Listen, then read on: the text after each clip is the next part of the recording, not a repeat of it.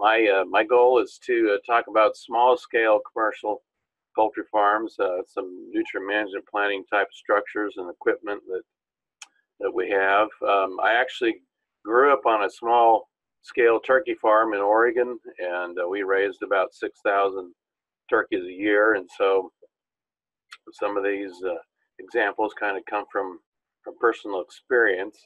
Certainly from a byproduct type of material that we need to make sure that we will be dealing with are certainly mortalities and manures. And then we do have some in-house manure management that needs to take place. And so we'll kind of talk about different pieces of equipment and structures that we can use for these type of scenarios. I guess in thinking about some required equipment, no matter kind of what size of operation you have, a tractor with a bucket and some kind of a scrape blade, either a box blade or a straight blade, I think are just required for no matter what size operation that we have. This box blade is a good example of a PTO driven one that can be raised and lowered with PTO drive, and certainly that's a good example of a high quality blade. But a straight blade or even a push blade, something that I think makes life a lot easier when we are dealing with manure and other materials that we need to make sure that we're appropriately dealing with. A few considerations I thought of. There are state regulations, and they vary state to state on siting of and coverage of manures and compost. Some states are more lenient in how we can deal with them, or how much they can be exposed to stormwater, and they differ in whether or not it's considered an agricultural waste, or if it's falls under a landfilling permit. And some states are more stringent, and even an agricultural waste composting facility or operation may require a landfilling permit based on the state that we're in. So those need to be considered. Also, zoning restrictions. Some counties, some local municipalities may have zoning regulations that need to be investigated before we venture into some of these structures and operations that we might undertake. Well, we certainly can start very small. This is an example of a very small chicken operation with hand-driven composting drums. You can see here at the bottom, there's a little handle that's attached where they can rotate the material in that composter, and certainly that will work. As we scale up, other options, and these are a couple examples of using some reclaimed materials, pallets and hay bales, and certainly this is we can do very good composting, whether it be mortalities or manure in these kind of little structures. This is a good example, a good time to talk about though, sizing your structure. And the important thing to do when we size any kind of composting facility is to size it based on the bucket of your tractor. And so these pallet bins and even these hay bale bins, I would certainly size the width of that based on the width of the tractor you're going to be using to accomplish your composting. So that's a very important practice, no matter the size of the structure we have, is to size it appropriately based on that tractor you're going to be using.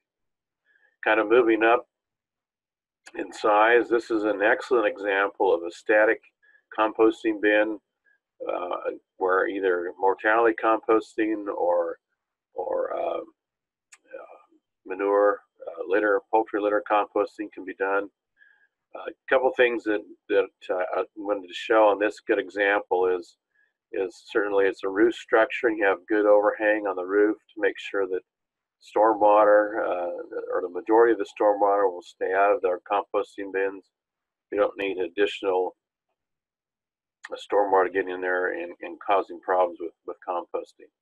And then another component here is this concrete apron, which really makes cleanup and just overall sanitary components of good composting and a good composting structure. It's a good example of that as well.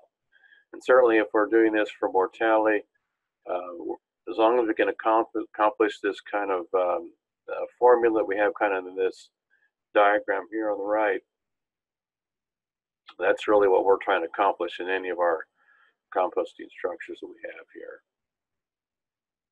This is an example of an in-vessel segmented composter. We actually have a lot of our poultry operations in all sizes of commercial scale starting to look at this kind of composting.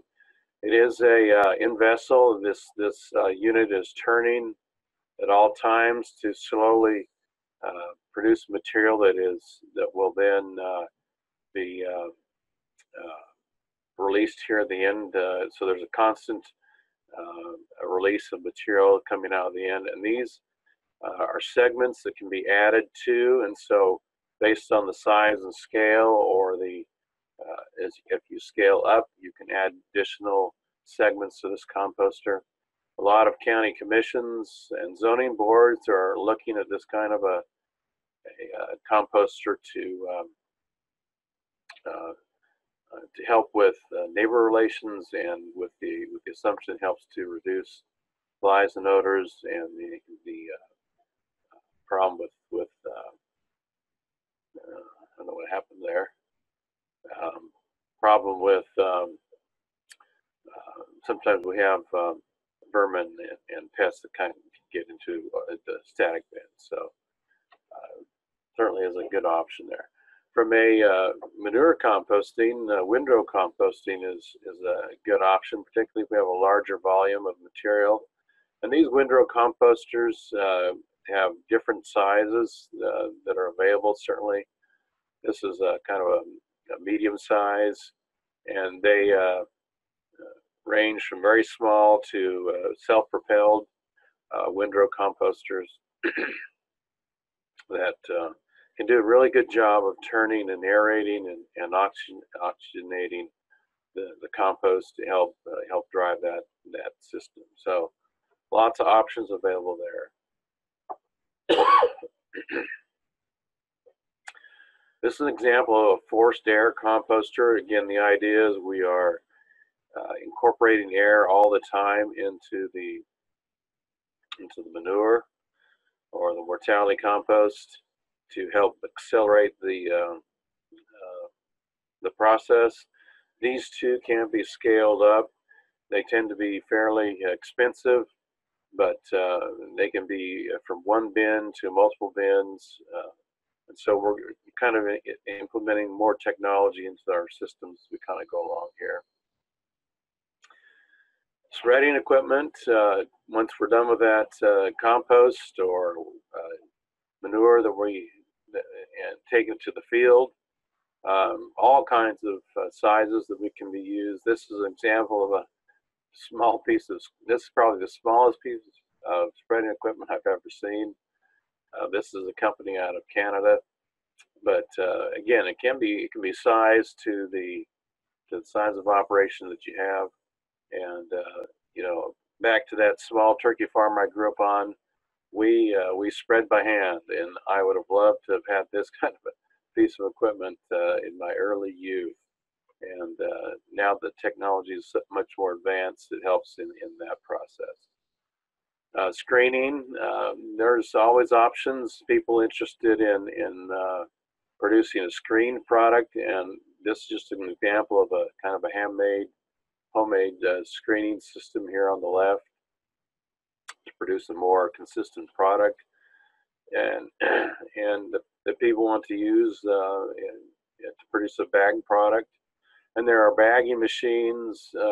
This is an example of one from Australia that can be used to, again, produce a product on a small scale, and with the end result of a saleable product from your small operation.